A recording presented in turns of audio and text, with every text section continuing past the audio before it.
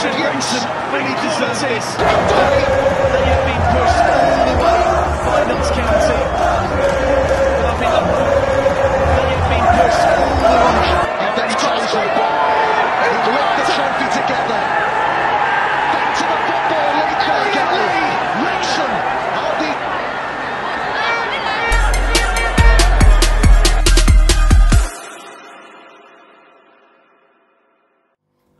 Welcome to another preview on Footy Fan Vids. This is a preview for Grimsby Town at the Stoke Kairas, also home at Wrexham, a.f.c. Our last game at the racecourse was Doncaster Rovers, when we overcome with a 2-1 win. Goals from Luke Young and from Elliot Lee. I thought Doncaster knocked the ball around quite nicely. It's just like, they weren't really threatening. They're more like possession based team. It worked the best against some Wrexham, looking as a home fan. Obviously long balls, quite frustrating. I thought there was a bit of weak links. I thought like second half, especially with Tom O'Connor, give the ball away so many times. He was off the pace.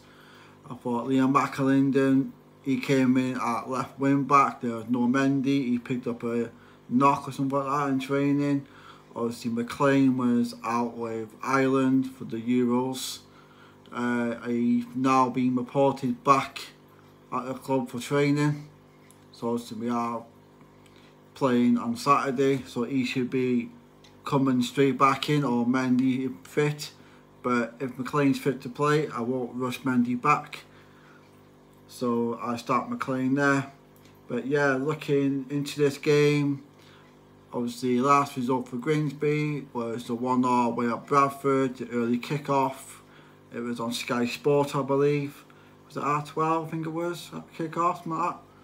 I remember seeing it in the pub. Well, went to the turf quickly. I saw it on the tellies playing. Obviously, it ended 1-0. I'm not sure how well they played. I didn't watch the full game. The results I'm not too sure about. I think they have won games, but I'm not sure how many. I'm not sure where they are on the table at this minute. But I know obviously previous meetings, obviously the last meeting we had with them was that playoff. Obviously they went through to the final and won it. I believe it was against Sunderland or Moles in the final. But we played at the racecourse and it ended 5-4 to them. It was an open game, obviously for the neutral watching it. It was a classic game of football, especially for non-league level. Obviously Wrexham missed out on a chance for promotion. Obviously the year after we went up as champions with that game against Bournemouth with the 3-1 win at the racecourse. Obviously we started off League 2. We started our first game off not great, losing 5-3 to MK Dons at home. And obviously went away, got a draw at Wimbledon. And obviously since then, I don't think we lost since that MK Don games. We picked up draws and wins. So obviously the last, like I said before, the last win was Doncaster Rovers. Before that was Tranmere away in the league. In the middle, we played the cup. The cup with the group things in it. So that's Newcastle 21s. We beat them at home 1-0. Goals from Sam Dalby. Obviously recording this, the registration has been sent over. Obviously 3 players have gone, that'll be going when they've been left out. So striker Billy Waters, who came from Barrow, he's not really hit the ground running, to be honest with you. Against Newcastle, he was awful. I don't like calling players out, but he was just dreadful. I think Callum McFatchy, I think non-league's his level personally. It wasn't great last season. I remember that red card, that stupid kick he did on the Laurie Walker away at Barnet. There's no need for that stupid kick he kicked out. And obviously we got a 0-0 thanks to Foster's saves. Managed to get a point. And obviously the third one is Bryce Osana, he can play either right wing back or left wing back. I think we only seen one appearance of him, and that was the MK Dons game where he came on, and I thought he changed the game. I think behind it, the reason why he's not been registered is due to injuries. He's always getting injuries a lot.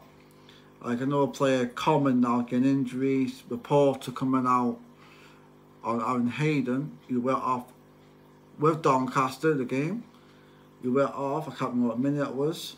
He started alright and came off, and he's been reported to be out for 5 to 8 weeks. But people say hamstring, but people are saying ankle. So you need to wait for obviously the club to announce it officially. But that's the rumours going around on social media. But yeah, back to the Grimsby game. Half-year ago, I personally think it'll be a tight one. Obviously we got a new striker for the door in Fletcher. He came on about 15 minutes for the Doncaster game. He showed his class. Obviously Mullen came back after about 2 months on the sideline with that punctured lung and 4 broken ribs. He got a welcome back, like he was welcome. It was quite much so actually, because obviously all the ground was just singing him, name, clapping, just overjoyed seeing him back on the pitch. Obviously we all know what happened in the pre-season against Man United 23s with that keeper, what he did. But yeah, obviously I've forgotten about, he's moved on from that. He's still a bit rusty, but obviously you can't blame him, but it takes time. So I go into my lineup for Grimsby Town game. I'll probably go Howard back in goal. I'll probably go Barnett on the right, McLean on the left. Excuse me. Boyle, Tozer. Obviously Hayden will be out, so I think he might put Evans in the back three or be Owen O'Connell. And the three midfield, I'm not sure about Tom O'Connell at the minute, but I'll put him in. It'll be him, Young, and Elliot Lee. And obviously, depending what we don't know what front two is going for. Obviously, the last game he went for Palmer and Dolby. I don't think it worked personally. It's just too similar. I think one of them needs that person running off the player on the shoulder kind of thing, like the Palmer and Mullen effect last season. How that worked. That's what we need, kind of. Not two similar players. So he won't start Mullen. I can't see it happening. Will he start Fletcher or with bigger staff? He might go with Dolby and Palmer. I don't know. Obviously, Palmer is ex-Grimsby. He has played for them. So there's a bit of history there with him. Yeah, I'd probably say that's my team. I could be wrong. I could be right. But I should be attending the game. So it's Saturday. I believe it's the 16th. 3 o'clock kickoff. At the racecourse. I should be doing the vlog for that. So on the Saturday I will start getting like obviously more information and team news coming in, stuff like that. I'll find out. I'll go to the ground. I will quick nose round. See if any fans, Grimsby fans watching this, please come over for a chat, and it'd be nice having a channel and just get your thoughts of the game and how your season's going at the minute. What you think, how you get on this season. You could tell us like who's your best player. You think the best get basically the best player to get you results in games. What basically one to watch out for. I'll be the same. You give us a scoreline, I'll give you a scoreline back. You know how it all works on YouTube and that. But yeah, so that's pretty much it really. I'm just looking for a Grimsby loss. I will win. So I will win. Like I said to my mate, obviously I said 1-0 on like a live preview earlier today. I said it'd be 1-0. I think it'd be tight. A goal scorer, this is a tricky one, but I reckon it'll come from Palmer if we do get a 1-0. I think Palmer will score. But it'd be nice to see Mullin come on and get a goal, don't get me wrong. But I won't rush him back quick. Because, Fletcher come on. You don't know, do you? Go see, it's all Button maybe at the minute, the line-up, we don't know. But I think it'd be similar like that. But obviously Mendy, like I said, out injured, we believe. We're not sure if he's back training now, I don't know. But obviously the injury update, obviously it's Hayden, 5 to 8 weeks. That's what I know at the minute, the only player's injured. Obviously Davies came back on the bench from injury, he was out of a month, something like that. Obviously Fletcher knew he signed the Friday before the game, he got on the bench. Thursday he apologised, he trained the Friday and he apologised. And obviously he got on the bench Saturday. Obviously Mullin got on the bench after 2 months. So yeah, I'll wrap this video up now. And I'll see you all on Saturday at the game. Thank you for watching.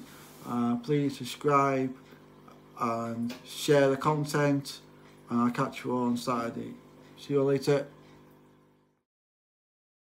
And Wrexham fully deserve this. The trophy together. And Wrexham fully deserve this. This league may go.